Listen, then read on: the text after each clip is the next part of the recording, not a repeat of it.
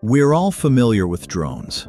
Also known as UAVs, unmanned aerial vehicles, drones are now used across various sectors, from military operations and agriculture to entertainment.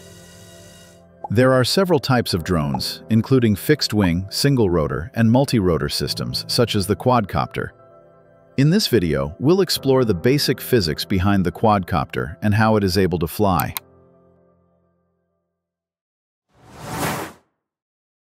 A quadcopter is a type of drone that uses 4 motors, each equipped with a propeller.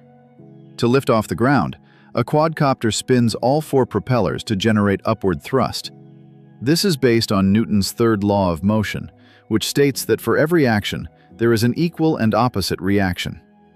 In the case of a quadcopter, each propeller pushes air downward, resulting in an upward reactive force that lifts the drone. However, this lift must be balanced with the drone's weight. If the thrust is less than the drone's weight, it won't take off. If it's too much, the drone will climb too high too quickly. Importantly, not all 4 propellers spin in the same direction. Instead, 2 spin clockwise, while the other 2 spin counterclockwise.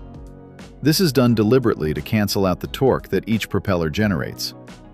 If all propellers were to spin in the same direction, the drone would begin rotating uncontrollably in the opposite direction due to unbalanced torque.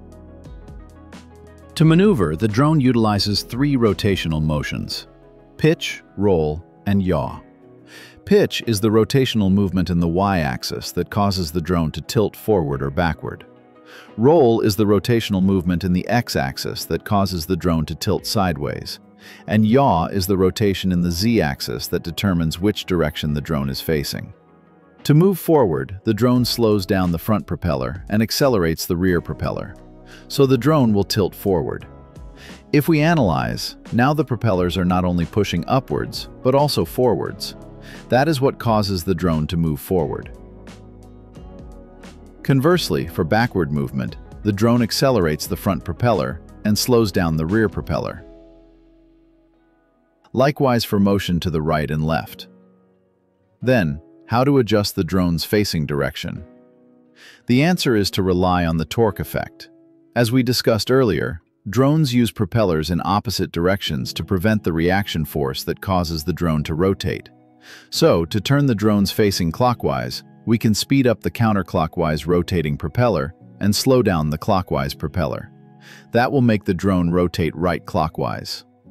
Now we know that in order to fly and maneuver, drones rely heavily on physics concepts, especially Newton's third law. If you found this video useful, don't forget to click the subscribe and like buttons to support our channel. Thank you and see you.